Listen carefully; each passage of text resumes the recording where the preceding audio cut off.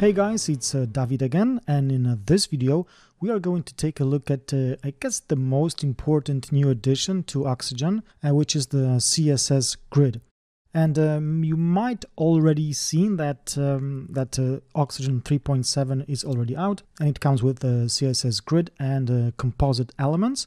But in this video we are going to take a look at the CSS Grid. And the CSS Grid will basically allow you to create a bit more intricate layouts for blog posts or for galleries. So that's what we are actually going to be discovering in this video. So what I did is I created a new page that is called CSS Grid. I got Oxygen 3.7 installed, and I also have some posts right here with some, well, I've already added the featured images to these posts. So what I'm going to do is I'm going to go to my pages and I'm going to edit this CSS Grid page with Oxygen. So what I'm going to start with is I'm going to add a section like that, and I'm going to make sure that I have some spacing. I usually remove it, but for this example I'm going to have some container padding top and bottom, and inside I'm going to add a repeater. There we go. And for the repeater, for the query, I'm going to go with custom, and then I'm just going to hit post, and I'm going to apply the query parameters. And what I want to do right now is I want to add, like a Mosaic blog layout. So what what we could start with is we could add like a featured image and then a blog post title. But what I want to do is I want to add like a background image, and I want to put the title and maybe something like a bit of an excerpt over that background image. So what we could do is we could add a div, or even better, we could add a link wrapper, and that link wrapper is going to, once clicked, it's going to take us directly to that post. So I'm gonna choose data, and I'm gonna choose permalink.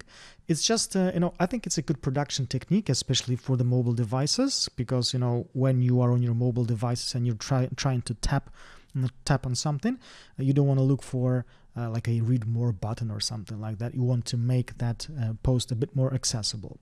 So with that link wrapper created, I'm gonna go to the advanced, I'm gonna go to size and spacing, and I'm gonna make sure that the width is set to 100%. Now inside this link wrapper, as I said, I want to have a title, and I want to have a background image, like a background featured image. So I'm going to go to background, data, and I'm going to choose featured image. And I am also going to make sure that the background size is set to cover. I don't want it to repeat. And I want to make sure that I got the left and the top value set to 50%.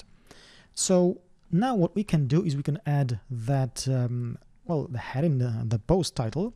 So I'm going to choose heading, and I'm going to double click on this guy, and I'm going to choose insert data title, and I don't want to link it, I just want to insert that title. And of course we could change the color of it. So I think I'm just going to go with simple white color. Going to make sure that the size is much smaller.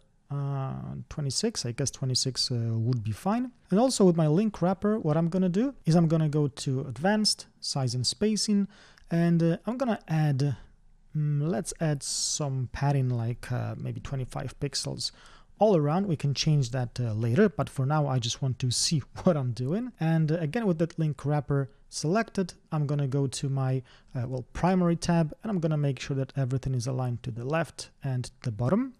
And now what we could do is we could add some excerpt, but since my posts are generated with FakerPress plugin, it tends to add like awkwardly long excerpts. So what I'm going to do is I'm just going to kind of like fake the excerpt, fake the fake excerpt. I'm just going to grab some lorem ipsum, and I'm just going to add a text module. And you know what, maybe I'm just going to go to repeater, and for now I'm just going to hit single mode. I don't want it to update every 5 seconds, and I'm just going to type, paste that in, change that text to white, and this should be all right. If you want, you could maybe add like an overlay to our background image if if your images are not if there's not too much contrast between your text and the background image. It's a good idea to add some like a separation, visual separation. So again, I'm going to go to my link wrapper, advanced background, And I don't want to just add like a simple image overlay color. I want to make it a gradient. So I'm going to add one color stop and then another color stop. And the first guy is going to be white, but I want to make it completely transparent. And this guy is going to be black. And I want this the angle to be, let's see, like 180 maybe. This should be all right. Now I'm going to go back and I'm going to go to normal mode to actually see all my well, blog posts, I guess. So far so good. I mean, you know, it kind of looks artsy maybe, and I guess if you wanted to, I guess you could leave it like that. But what I'm going to do is I'm going to grab my repeater and actually now move on to the CSS grid. So I'm going to go to this grid layout, and once we enable the grid, you can see that, well, for starters, we got a whole new set of options. And the most important things here is the column count and then the child span override. So what we could do is we could play around with the column count and as soon as we do that, you can see that we are actually adding more and more columns to our layout. So what I want to do is I want to add maybe like a big, like a featured blog post here in the top left. Then we can add some other posts just to make it actually look like a mosaic. But before we do that, you can see that we got a bit of a problem right here. I mean, some of these elements are not, well, their height is not equal. So with my link wrapper selected, I'm going to go to advanced, size and spacing, and I'm going to set the height to 100% to make sure that all these elements are nice and equal. So again, with the repeater, I'm going to go to grid layout, and I'm going to go to this child span override, and all these, like these puzzles, I guess, all these children and these divs are actually your representation of all the elements that you have right here in your grid. So when we grab one, you can see that we can set the column span and the row span. So let's say that I would like this guy to span across my whole site. So what I would do, since we have 4 columns right here, I'm just going to set it to 4. And as you can see, this guy is now spanning across our whole page. And if we do like 3, it's going to just span across like 70%, 75% of our page, and we're going to have like a small post right here on the right. What we could also do is we could increase the row span. So if we said that we want it to be even bigger, so I guess we could span it like across 4 columns, 4 rows, and it would make it this big, a bit too big to my taste. Let's go with maybe 3 or maybe even 2. This should be a bit better. But of course, we could also play around with the remaining elements as well. So let's say that I will actually span this row well, across 3 rows, well, this child across 3 rows, so 3 columns, 3 rows. And then I'm going to grab this one, and it's going to be spanning across 1 column, but maybe 2 rows. And same for this guy. And this guy is going to be spanning across 4 columns. Oh, I meant 3 columns, like that, to make a layout look something, you know, something like this. So now the thing to note here, to remember here, is that if you want to achieve an effect like this basically a mosaic, a puzzle effect, you got to just count the rows. So if we got 2 rows right here, we got 2 rows right here, these 2 rows, their span has to, you know, sum up to 3 and 1.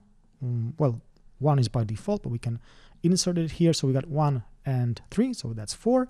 We got 2 and 2 here, and that's 4, 2. And as long as these guys, you know, well, they are equal, like this left side equals the right side, you can achieve this kind of a layout quite easily. So with these guys, I might maybe span this guy across 2 columns, this guy as well, to have something like this. And for these guys, let's maybe do like 4 columns for this one.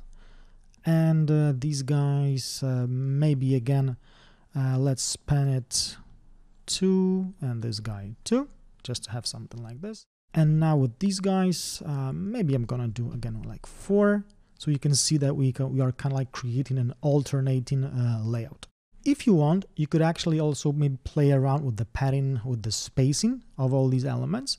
So if we have our repeater selected, you can see that we got this gap right here that by default is set to 20. We can make it like 10, and we could also do the same for our gap of for the columns. That was for the rows, and for the columns to make it 10, to make these guys a bit closer together.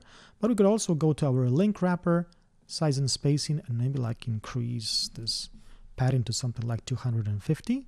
We could also just grab our repeater, and maybe we could go to our grid layout and maybe increase the column count to something like 6. But then of course we would have to play around with these elements too. So we could like maybe span this across 4 columns, this guy across 2 columns, same for this guy, and let's span this guy across 4 columns. There we go. So now we have like a bit more room right here. And then with these guys, we could maybe do like 3, and this guy 3, and maybe let's do row span too. Why not? And let's grab this guy and let's make it 3.